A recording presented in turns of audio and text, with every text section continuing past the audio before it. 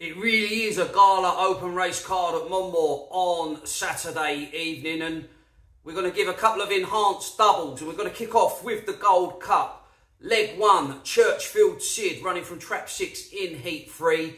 We don't need to say what Churchfield Sid is all about. Explosive early pace. Richard Reese's Charge runs the track extremely well. I feel there's nothing to hold him up in this particular contest. I know he comes into this event fresh, but fresh he runs really well, and if he traps level, I think his natural early gears can carry him into a healthy advantage down the far side, and he can kick off his campaign with a victory. And in heat 6, Antigua Eagle, running from trap 5, formerly known as O'Maherty, showed that he excels at Monmore when contesting the Monmore Puppy Derby earlier in the year. Well, he's strengthened up since then. He's been running really well in success and defeat at Newcastle. He can pace up well to the turn, emerge with the lead out of the second bend, and hopefully can keep his foot firmly on the accelerator. So your enhanced double for the Gold Cup is Churchfield Sid to win heat 3 and Antigua Eagle to win heat 6.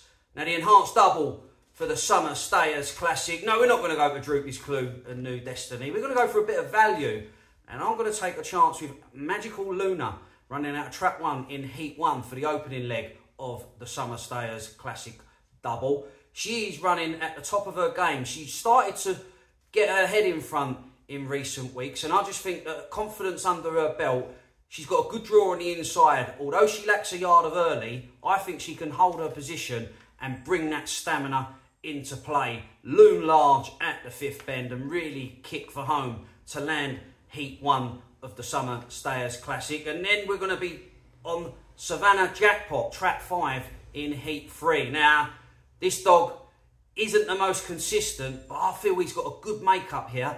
He's in trap 5. I think there'll be a lot of congestion on the inside, and that will only play into the paws of Savannah Jackpot. The more scrappier the race, the better it is for Savannah Jackpot. I thought he did a lot of running in the latter stages in a trial stakes last weekend. So Savannah Jackpot to be the winner of the second leg of the enhanced double of the Summer Stayers Classic.